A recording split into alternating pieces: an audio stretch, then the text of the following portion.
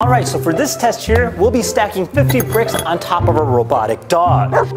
You got this? You got that? I went ahead and got us this $65,000 robotic dog to go ahead and review today. Meet one of the most advanced robotic dogs we've seen yet. Meet the X30 by Deep Robotics. Would you pick a Supra or a robot dog?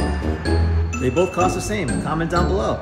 But does it actually perform well, and does it actually have any kind of use? Well, for that, we'll be creating a variety of different experiments, including tasks such as carrying weight, as well as going through different obstacles and seeing exactly, can this robot actually perform?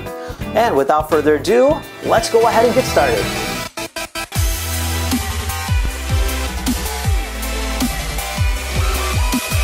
Alright, so for our challenge here, we went ahead and created this obstacle course. So the first thing the robot has to do is go over this initial step and climb its way through, and then go underneath this little tunnel. So it'll have to work with this crawling aspect, making sure it doesn't hit any of the boundaries. Break through the wall. Pick up the question mark box, which will load on the top, of course. Finally, go to here and score a soccer ball. Alright, let's go. Okay, so we're gonna first through the stairs.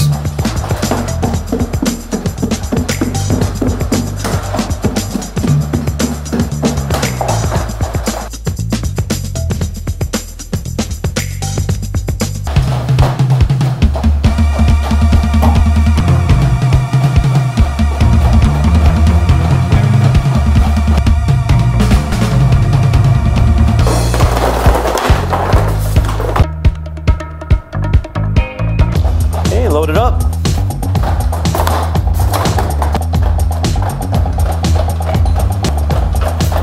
And it made it go! Nice job!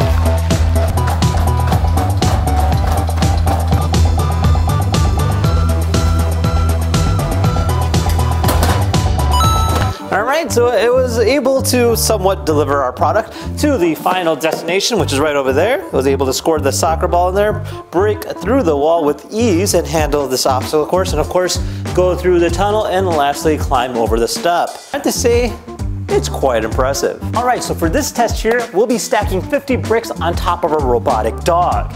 Now the point behind this is to go ahead and carry it from this point here to that point over there and see how many actually fall off. This will give us a better idea in terms of stability and how stable this particular robot is. Ah, no! You got this? You got that? Oh.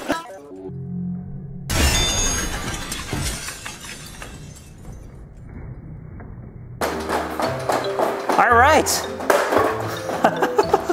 So we're outside here, gonna go and try this out in the wild, and let's see what this robot can do. So I'm gonna hit start stepping, and this is the fastest it can go at a regular speed, as you can tell. Pretty nice gait, and then it's actually handling itself. So there you are, and then if I go ahead and do something like run, you can see how much faster this robot can go. That is absolutely incredible. And then you can make it go all the way down there. Holy moly, look at that. It's actually incredibly fast for what it is. Look at this guy. That's so awesome. So you can imagine using this like out in the field. Definitely great for scouting and being able to go ahead and like push it to its limits. Let's see how it handles some stairs next. Okay, for this particular part here, we're going to be running it on the slope.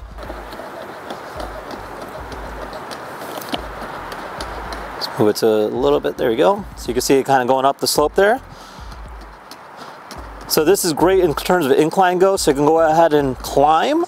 I'm not exactly sure the exact angle that it can climb up at, but this is definitely a pretty steep driveway. Alright, so for this test here, we're going to see how it handles stairs. Now previously we tried the Unitree Go 2 on this particular stair, which it fell down. So hopefully this robot can handle it, which it theoretically should. Alright, let's try this out. Alright, so stairs. Alright, there you go. So it detects it right before it reaches it. That is absolutely incredible. And now I can go ahead and have it maneuver itself like this. And I can rotate it too. Let's see if it can go down sideways. I don't know if it can, but this is worth a shot. Oh, look at that. So you can see the sensors all in its glory working, and that is absolutely incredible. All right, and then over here we're gonna see how it goes down these stairs.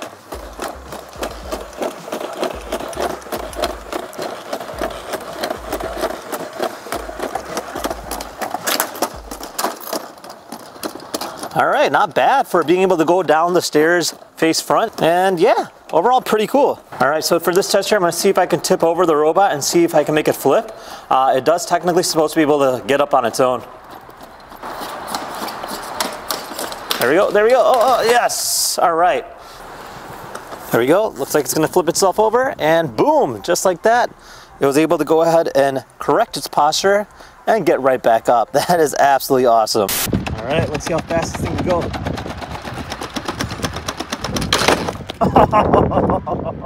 Battery died. When your robot dog dies in the middle of the street, you gotta grab your jack stand here, because this thing weighs over 100+ pounds. It's ridiculous.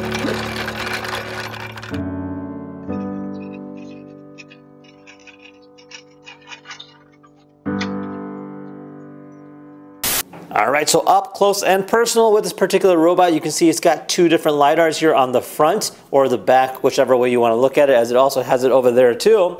I like to call this the front because one, it has a camera right over here. And then you have your antennas, which will go ahead and connect to our remote. And then of course you have that modular design. So you can see all these different connecting points that you can go ahead and connect to it. In terms of the actuators go, so these are actually pretty heavy duty.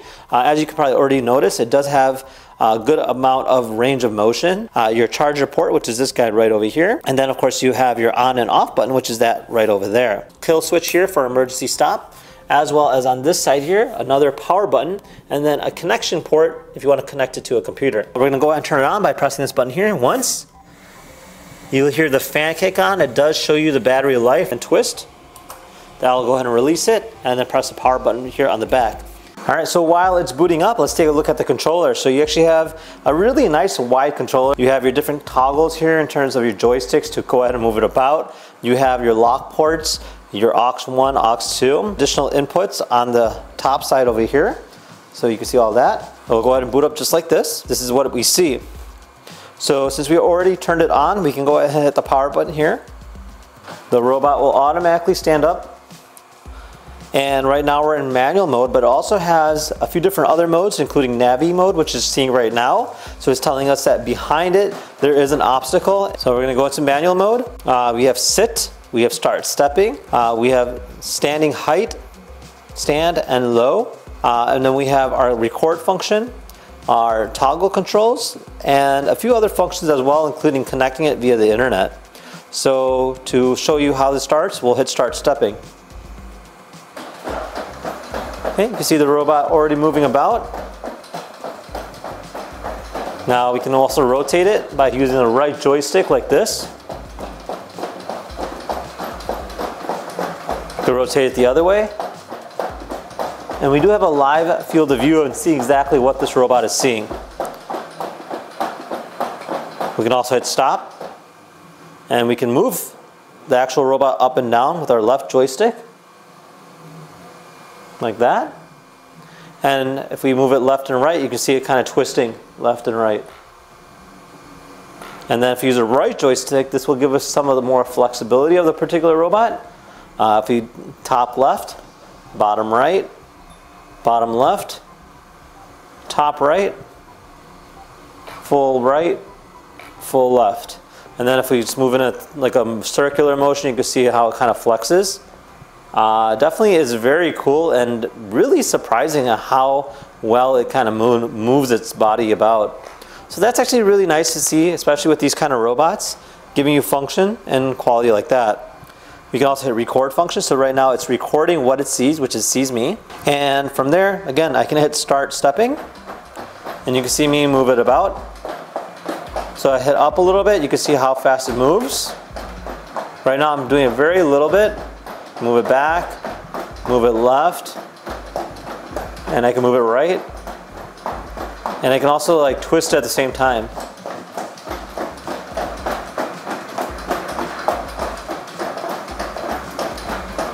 And hit stop. So it's kind of neat that there's so much you can do with it. So we have other functions as well, including slope. So if we're going on a slope, we'll just hit slope right over here. So you can see how it changes its walking steps. This is an obstacle. This will make sure that it can go through any obstacles. We have stairs, which are higher steps. And this is a trot run, or and back to walk. And of course, you can hit stop stepping. So that is actually pretty cool. So you have all these different functions here on the bottom based on your liking. Now you also have other performances, including long jumps. So this is an action, so they have their own custom actions in here. Introduction to our physical buttons showing all the different things. So besides using the touchscreen, you can always use the physical buttons and control it like that. All right, so for this test here, we're gonna see how it handles going up a step. So I have a step right over there. So I'm gonna hit start stepping, and I'm gonna hit stair. So we're gonna go ahead and slowly move it up.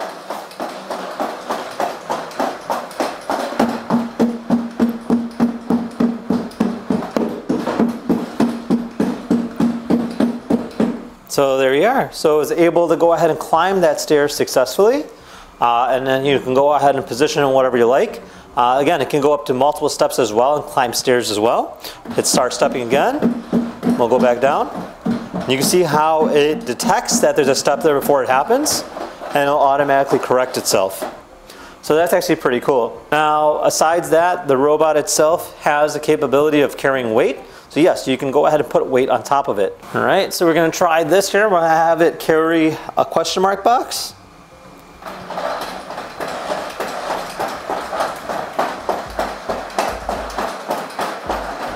So yeah, not bad. But can it actually support a weight of a human? So let's see how that plays out. All right, so this is the real test here. It's actually supporting my weight. This is so cool. I don't know if it can actually step with me on there, but let's try that. I'm kind of curious. Oh, okay, okay.